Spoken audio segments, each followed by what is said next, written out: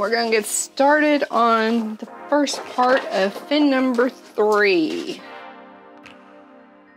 And fin number 3 is gonna have something a little bit special.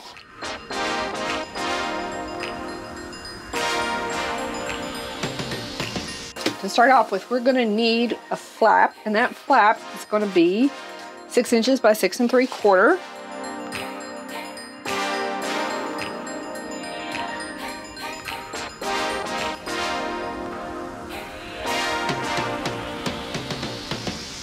And we're gonna score this along the 6 3/4 inch side at 1/2 inch and 3/4 inch.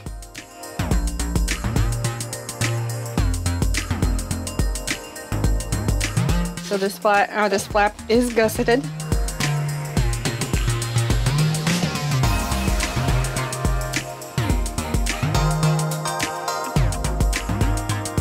And let's go ahead and mat this flap before we add it to. I think what we're gonna do, we're gonna do mostly solid color, and then add a leading edge of pattern paper. So that flap ends up being 6 by 6, so we're going to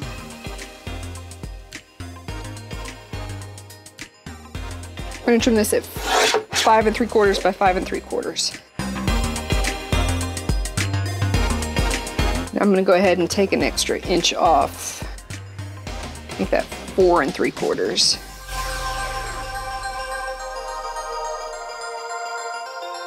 And then we will add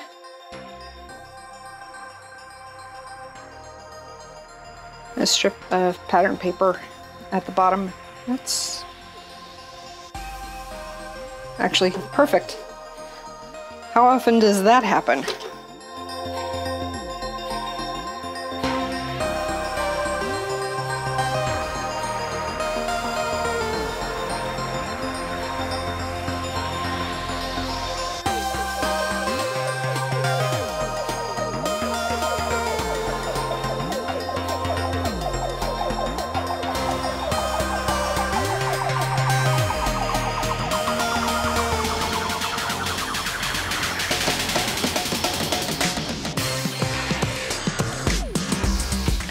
Go ahead and grab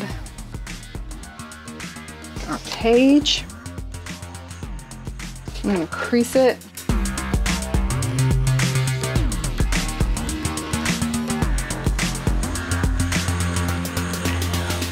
And we're going to line it up there at the top.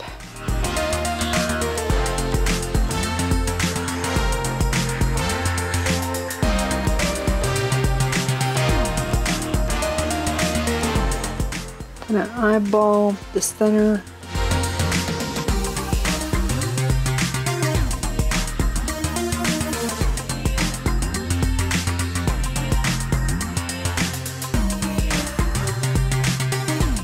Next thing we're gonna do, we're gonna go ahead and we're gonna mat the underside here. I think we're just gonna go ahead and mat that with, again, a little more plain paper. Okay, we're gonna mat this to 6 1/4.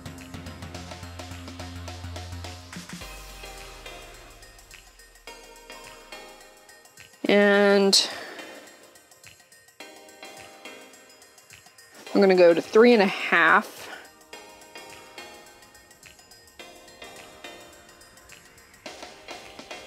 And that's gonna sit right up there.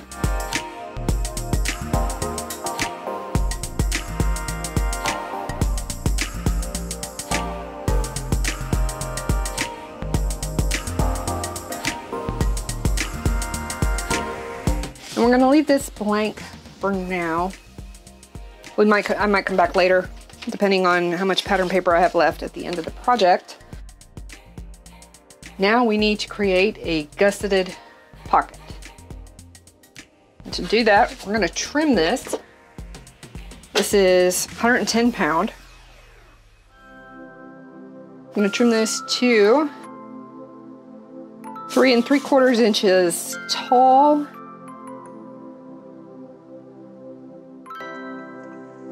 By 7 3/4 inches wide. Now we're going to score this. And I'm going to need the large scoreboard for this. I'm going to score this at 1/2 inch and 3/4 inch.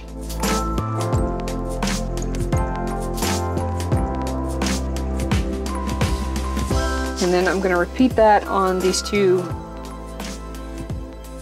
shorter sides.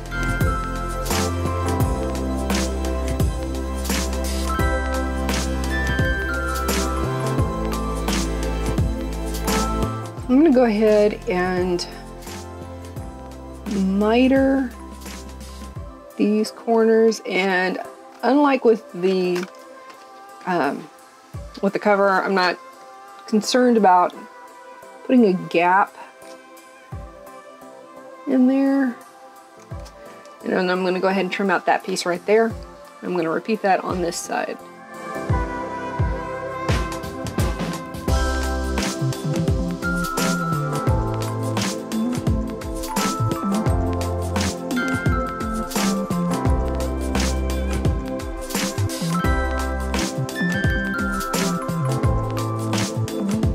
Now we have our gusseted pocket. We just need to adhere it down.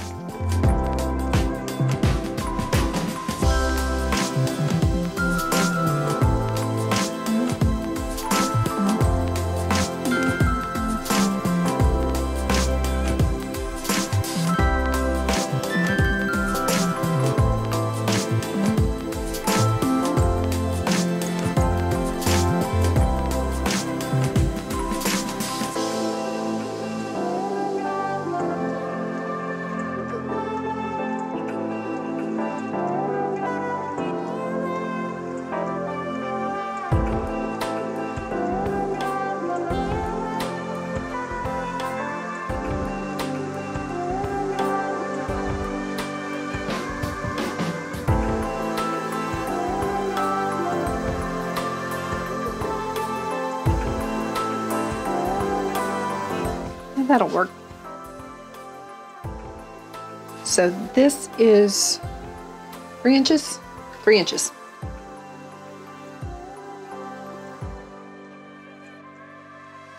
So I want to trim this to 2 3/4 inches.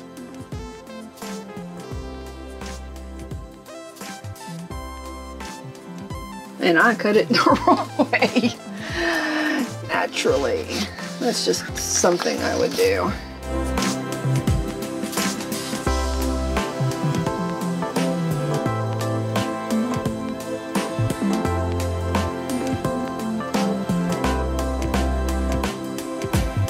So let's trim this down to 6 inches. Just trim both of these down to 6 inches. Let's see where that gets us.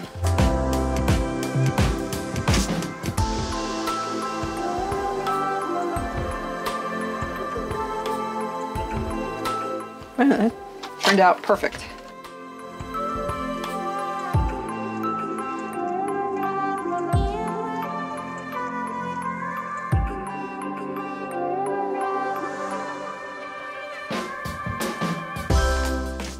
You can't really burnish that down, so I'm just gonna go over it with my finger as best I can.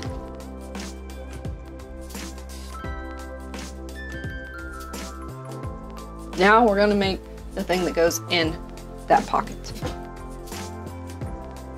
All right, we are gonna make a notebook to go in there. And I'm gonna, well, it would be great if I took all of it off. There we go. We're gonna trim this down to 6 inches by 11.5.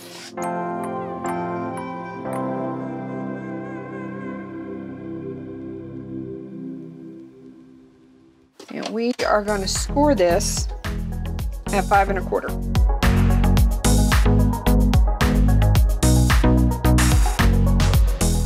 sorry, not 5 1/4, 5 3/4.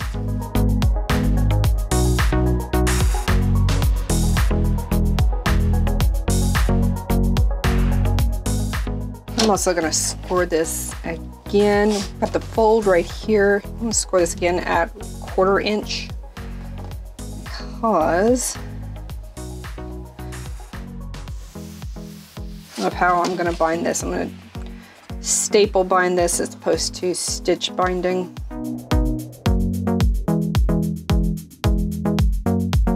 That's the cover. For the inside, we're gonna use, this is called Tomo River paper, and it's very thin. It's almost onion skin paper, but it does shadow quite a lot. However, it does not bleed through. And we're going to trim this to the same dimensions, 11.5 by 6. And I'm not sure how well this is going to trim on this with a sliding cutter, so I'm going to use the guillotine.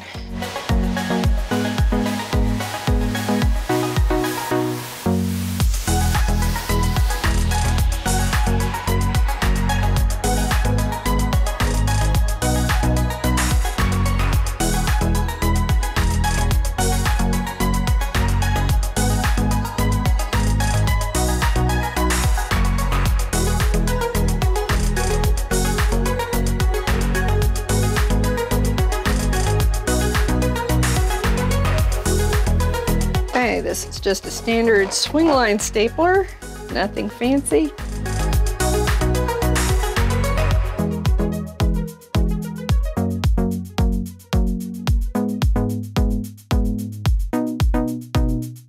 Okay, well now we have the problem of these pieces peeking out of the edge, so we're going to trim those edges up.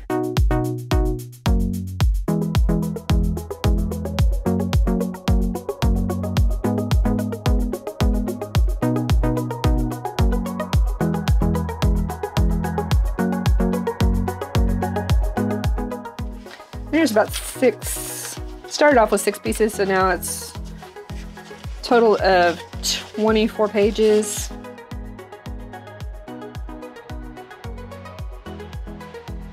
Going to just slide right in here, and we can put tags and stuff in there too. And I may put a second one in there. Depends on how much paper I've got left at the end of this project. So I haven't really planned anything too fancy for over here. That's not going to be long enough.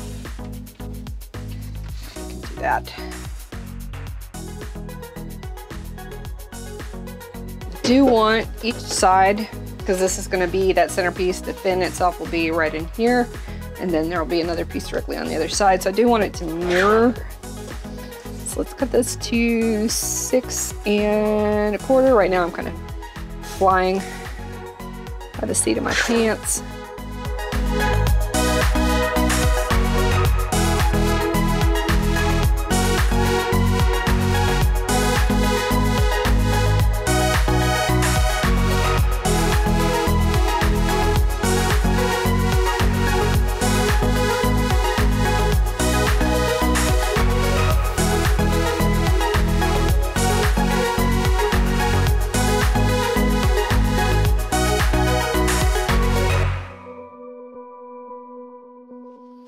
And that'll give her some spaces that she can just put some pictures down or journal, whatever she would like to do in that space.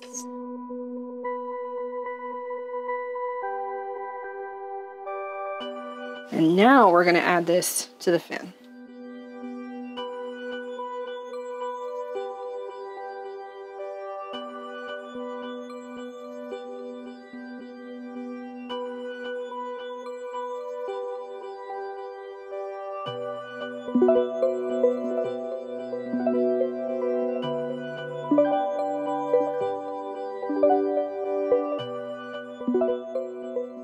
And now we are officially halfway through the book.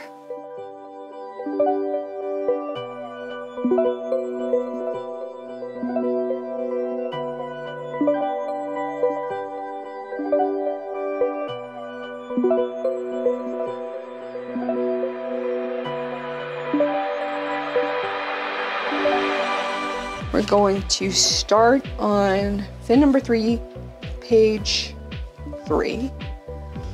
So this is going to be the mirror of, it would help if I had the book right side up. We're going to mirror this page.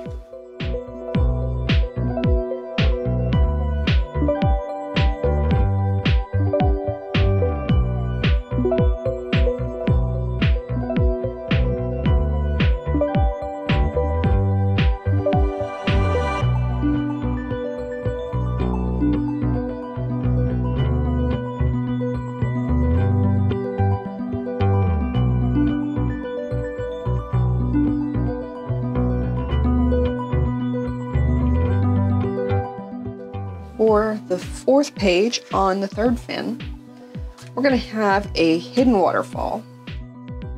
We're going to have, it's going to open out like this, and there will be a waterfall here, but on this side, we're going to have a pocket.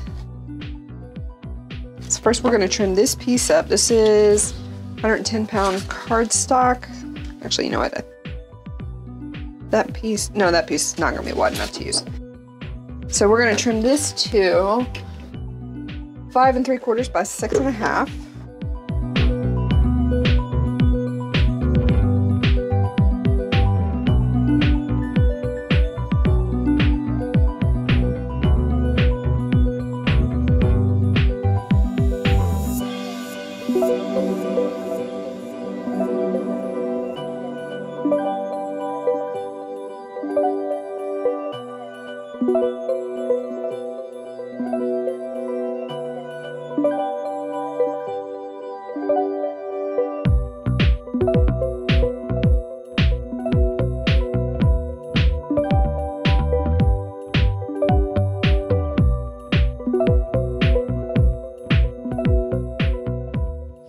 And now let's go ahead and trim the waterfall.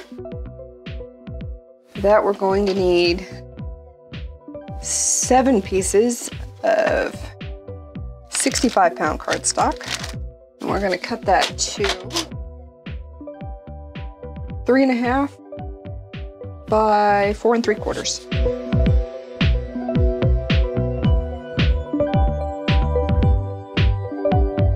So on the 3 1/2 inch side, we're going to score these at 1/2 inch.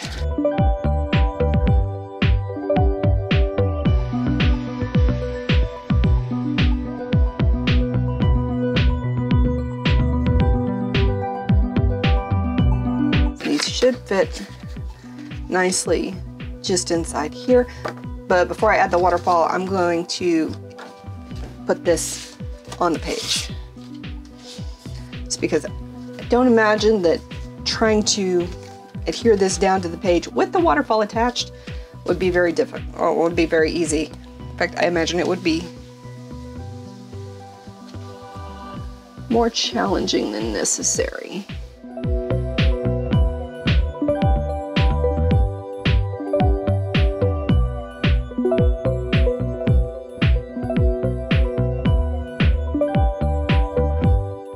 So I'm gonna let that glue dry. Let's go ahead and get the waterfall started.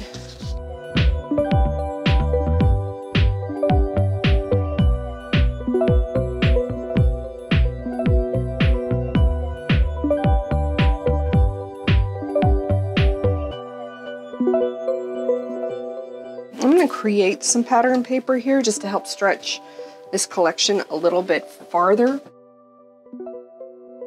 And I took this green paper and I marked out a section that's 4 3/4 inches wide by 6 1/2 inches tall. That's a little bit bigger than I actually need, but I want to make sure that I get coverage across the entire area where I need it. And I'm going to grab a piece of paper to stamp off. So I'm going to start with aged mahogany and this little stamp from Prima.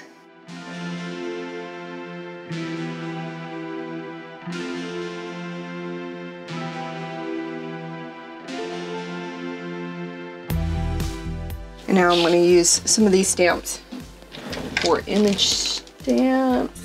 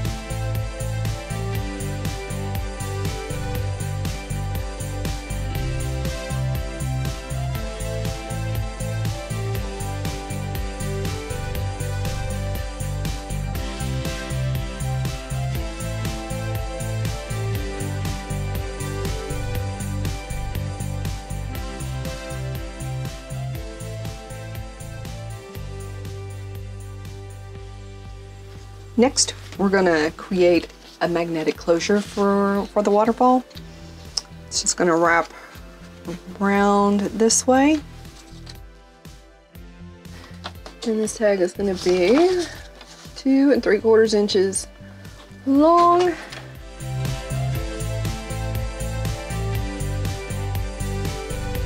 And that's actually a pretty good width.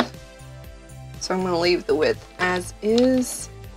And we need to score this at 1/2 inch and 3/4 inch.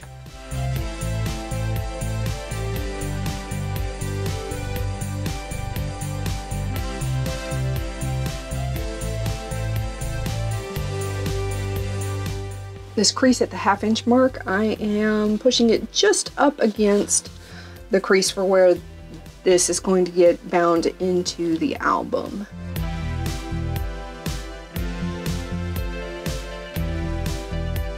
Now let's go ahead and add the magnets.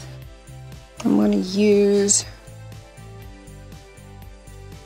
2 pairs of magnets to seal this closed.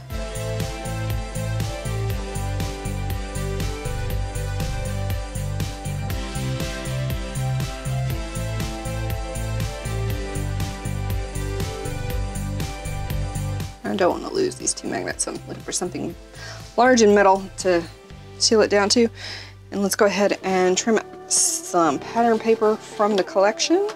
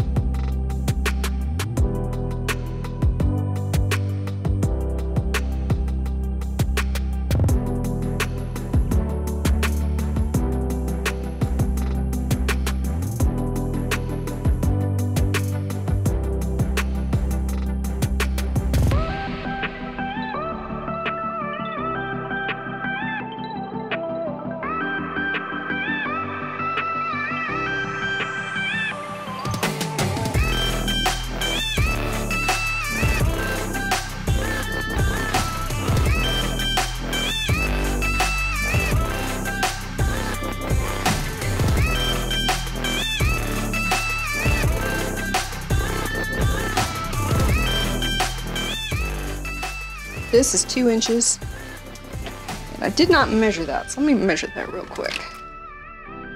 So that looks like 1 3/4 inch. So we're going to trim it to 1/2 inch,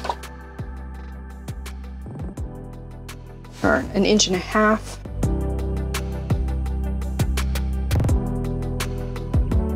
And 1 3/4.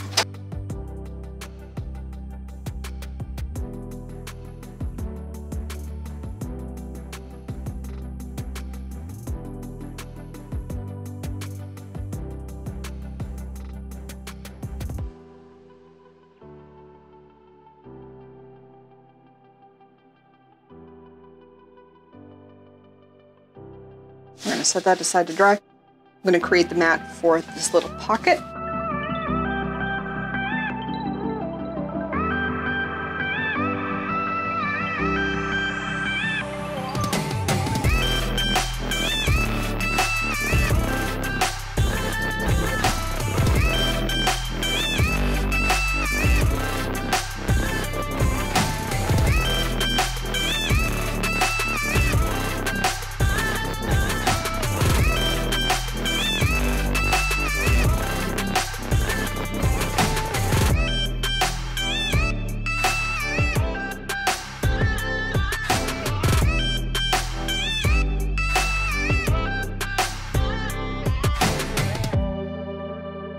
And we're going to add some distress oxide to just help that embossed pattern stand out a little bit.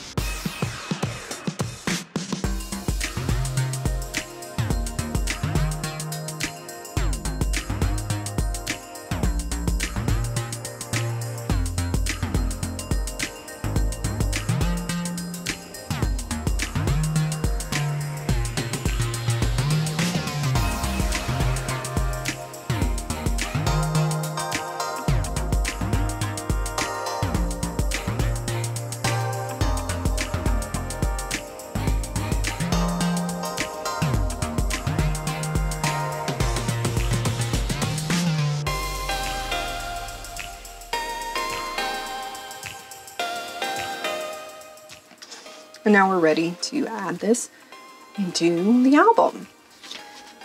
And I may go ahead and add a tag in here just loose later. We're gonna have to see how much pattern paper we have left once we get done with all the pages.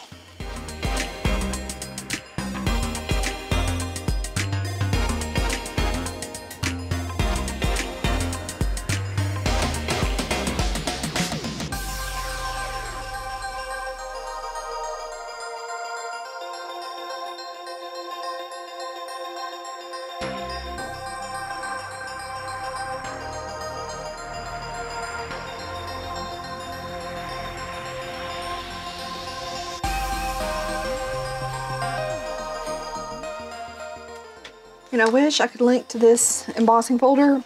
Unfortunately, this was a freebie that came with, you can see where it was stuck down to the magazine that it came with, that I got several years ago.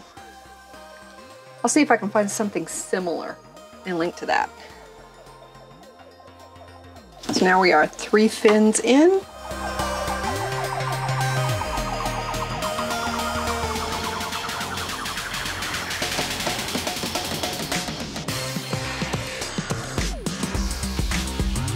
Next up is fin number 4.